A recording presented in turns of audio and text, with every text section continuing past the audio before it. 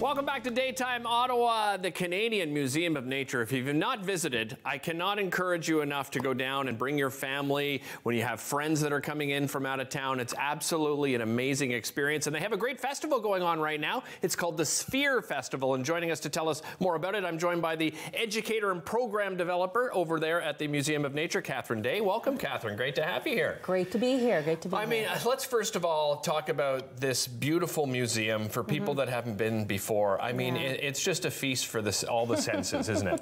It is. It's a great place. I love working there. Yeah, absolutely. Yeah. The Sphere Festival. This is something very unique that you've decided to do. Tell me, what's the inspiration behind this? Yeah, it's really special. So we're going to be spending 4 days. We're running this festival with the National Art Center Orchestra. Okay. So they had this idea to talk about listening in a time of climate crisis, and they said, you know, we do music, we do art, and we'd love to partner up with someone who talks about science and nature. And we were like, we would love to be involved. So there's programming and all kinds of things happening in both of our locations. Yeah. Well, let's talk about some of that programming because it's a unique partnership, as you said. One of the things you have is a sound scavenger hunt. You have to describe this for me. Okay, this is really fun. So the sound scavenger hunt, we have these scavenger hunts. When people come to the museum, we give them a little piece of paper, or they can do it with their telephone if they want. Okay. They read the clues. They try to find something in each of the galleries.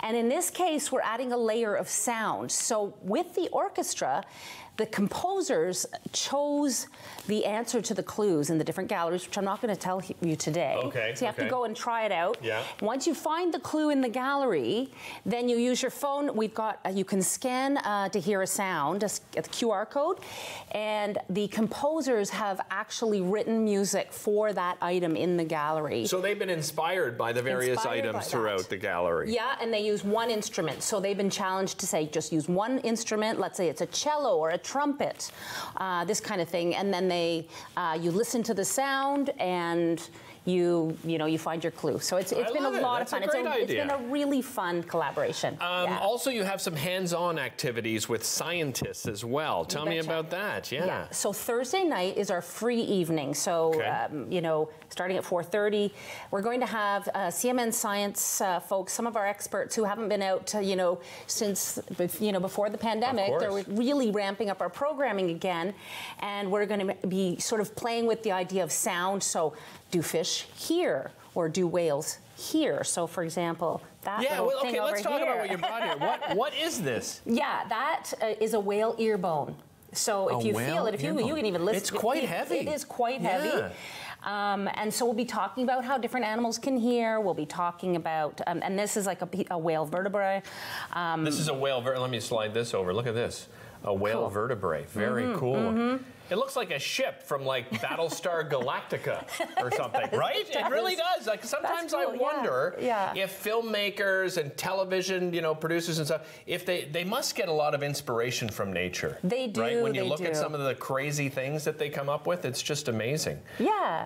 Absolutely. Biodiversity, climate change, that's another couple of themes, right, that you're working on. Exactly. So we're going to be looking at how fossils give us clues to how the climate's been changing over time. And a lot of our science staff, that's what they do. They study things in nature, whether it's a plant, whether it's a lemming from the Arctic, these little cute little creatures.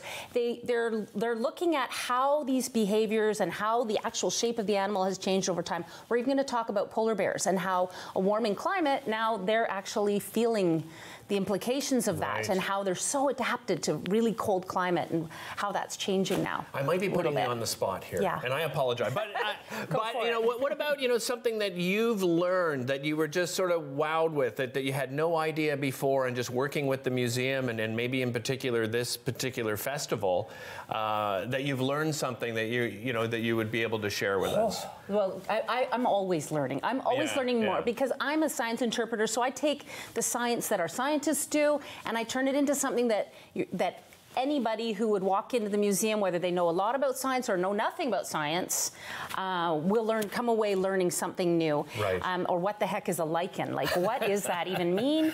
But that's actually, you know, a really important source of food in the Arctic for things like a caribou, just as an example. And we're going to have a lichen plinko game, so people can play a game and then they learn. So this is the kind of thing. We'll be doing all kinds of cool stuff also on the weekend. We're going to have a beekeeper procession, a silent, and we're going to have a kids storytelling activity, and there's going to be a lot of really good programming. Something else that's happening there is Planet Ice, and it's been so popular, you've decided to extend it at the museum, right? Absolutely. It's a really, really fun exhibit, a temporary one that we've got, and it's really fun because it's good for all ages. Like there's like little interactives, like adults and kids can make a little snowflake on the screen, and there's some augmented reality, so you swoosh your arms around, and there's activities like that.